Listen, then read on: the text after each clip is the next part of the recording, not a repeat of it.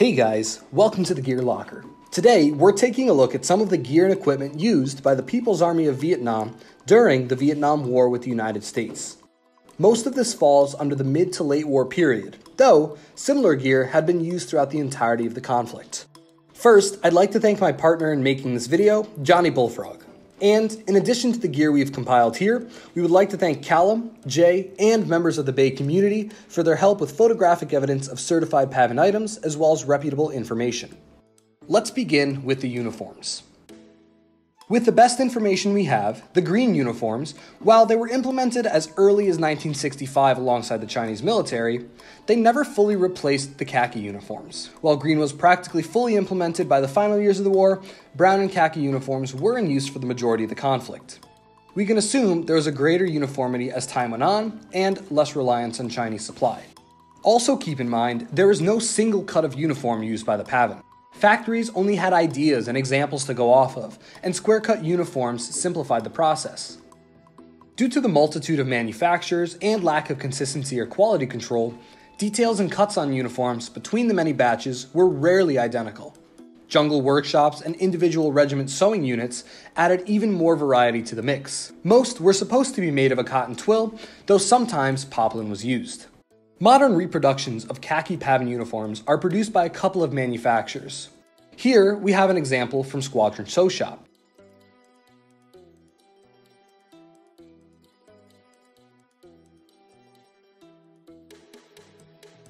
The other is a modern Vietnamese-made reproduction.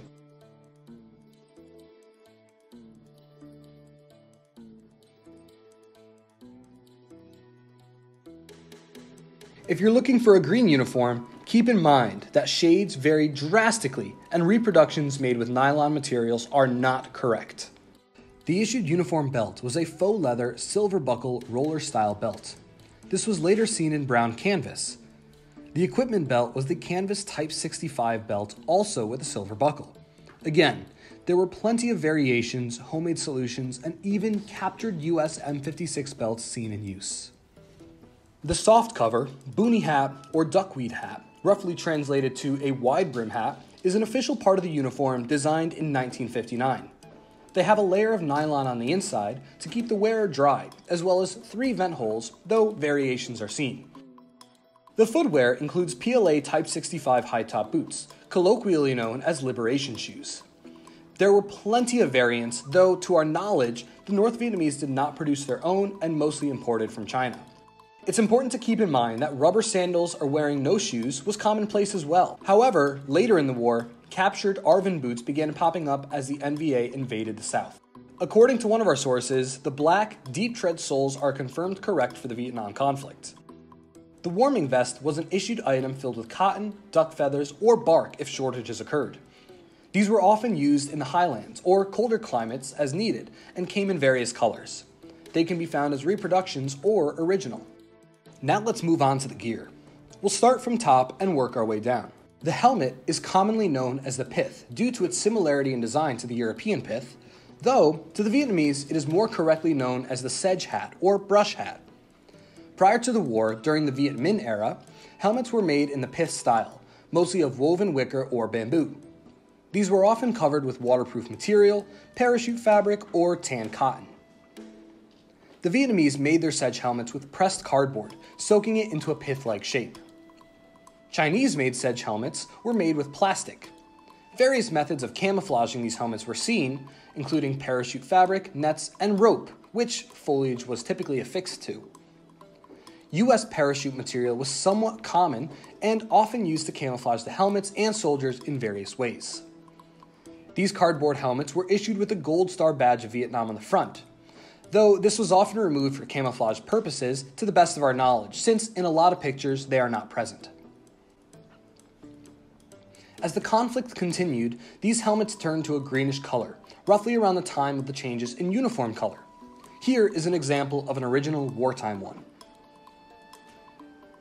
These reenactment helmets are post-war productions, but outfitted with tan covers and field-made nets for scrim and camouflage.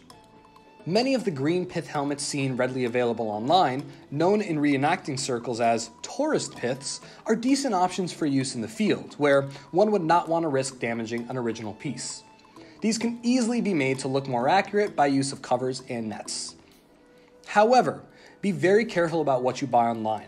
Many of the pith helmet accessories cheaply available are either entirely incorrect or purely fantasy items, often consisting of thick fabric netting and brightly colored scrim of various shapes and sizes. If you are going to use any sort of netting or cover your pith, the most accurate way of acquiring one is simply making one yourself out of available and realistic material for that time, as this is what soldiers would have done anyway. A neat thing to see is a glow-in-the-dark block for easy identification, as can be seen here. The chest rig.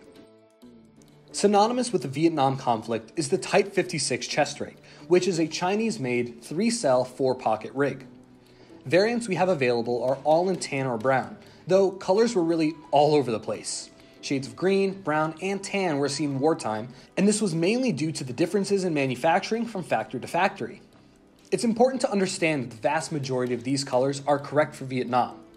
A lot of rigs came with a Chinese manufacturer stamp on the back that oftentimes denotes the year of production if you want to be certain that your rig is era correct.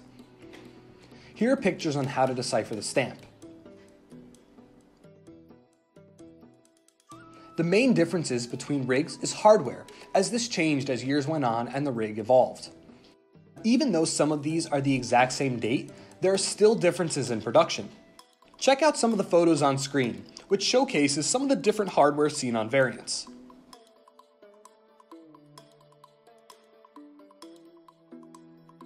One variant which is easily identifiable as incorrect is the PLA Type 81, which has 4 pockets on the front. This was a Chinese Army rig, though developed in 1981, and is completely incorrect for the Vietnam era. In terms of carrying other ammunition, there are numerous different ways to carry grenades that were seen during the war, from Chinese and Vietnamese factory-made versions to jungle-made grenade bags. Take a look at some of these photos. Sometimes it's as easy as a 2-pocket pouch attached to the belt or worn over the shoulder, though modified or custom methods were just as common. Water and sustainment. While there are various ways to carry water throughout the war, the Type 65 canteen is the most common container of choice for mid to late war. If you're lucky, you'll see a plastic version of this. However, the standard metal canteen was issued with a shoulder carrying strap connected to a yoke around the canteen. When not worn over the shoulder, a belt pouch could have been used, especially later in the war as they became more available.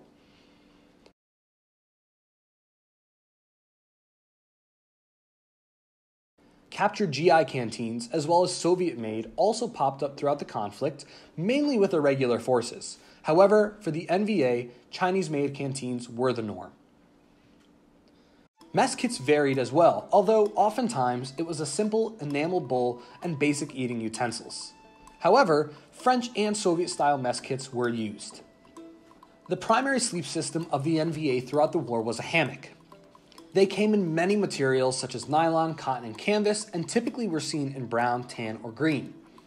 This, when paired with the issued rubberized tarp overhead, made for a relatively comfortable shelter, as seen in this photo from the Ho Chi Minh Museum. Sometimes a rubber ground sheet or different blankets were used for spending the night on the ground. For reenacting purposes, the plush palatkas is a solid option. While there isn't any accurate evidence that the plush was used in Vietnam by Vietnamese forces, it is believable and not far from realistic, as it is an Eastern Bloc item and simple in design. Issued rain gear included the sheet of plastic used as a cape. Oftentimes it was clear, green, or even pink.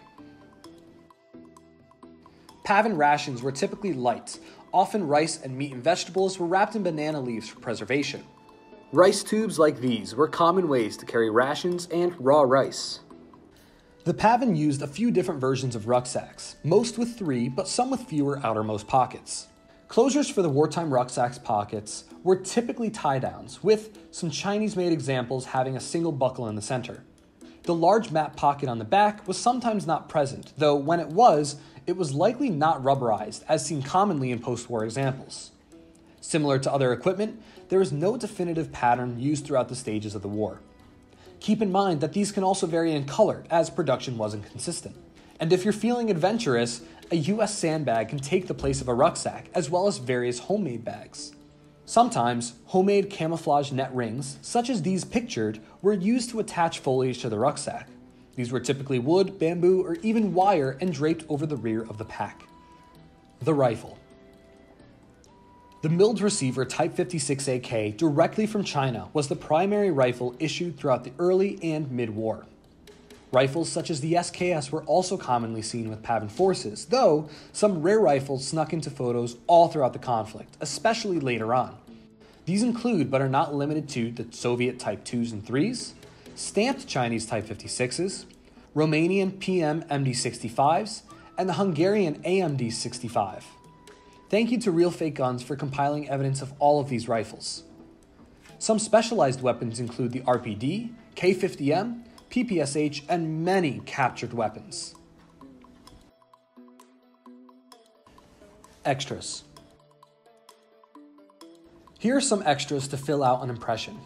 Flashlights, while not standardized, can be captured angle heads, European box styles, and homemade lights, lanterns, and candles.